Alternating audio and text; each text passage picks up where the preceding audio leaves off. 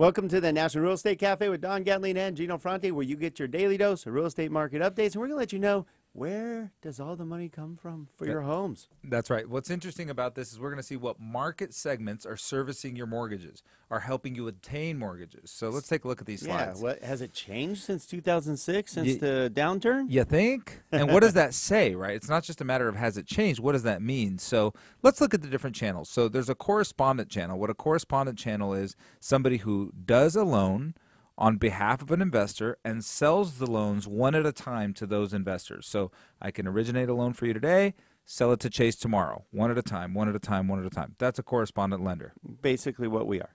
No, we definitely fall under retail these days. Well, no, we're correspondent. Yeah. You're right. Yeah. We're a large correspondent because Yes. we sell things in bulk and things of that nature, but we're a large correspondent. You could put us in that category. Yeah, because I say retail, which is the bottom of the channel, banks. is basically the banks. Right. It's their money. They're selling it directly to you. You got it. Consumer direct is growing a little bit, and that's the internet portion of the market. Now, you are going to see that it shrank in 15 and 16 compared to 2010 to 2013, but that's because there's no refis, and that's the refi segment of the market. Yeah, when everybody was ready to refi, especially when equities were coming back, and people also were just going direct to the basically online. They felt comfortable. Now they're not feeling as comfortable. Well, because they provide a horrible service in general. Yes.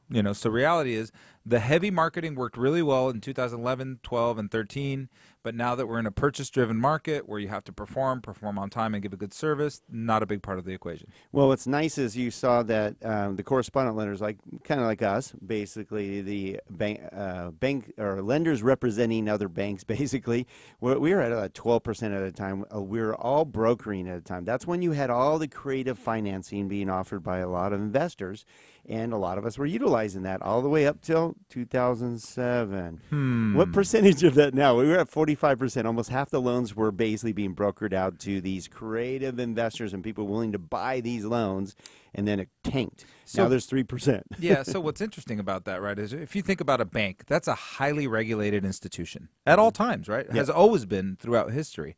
A correspondent lender, extremely highly regulated, especially today, in today's world, highly regulated by the CFPB.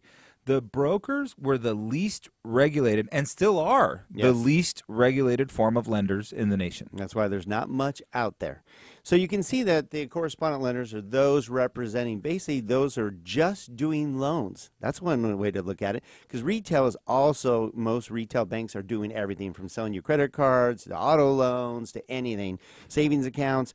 The green areas are those of us that are basically strictly doing loans for you. That's what we base our living on, and that's what we focus on. As our consumer direct, but again, consumer direct is a better model for refinances, not so much for purchases. There you go.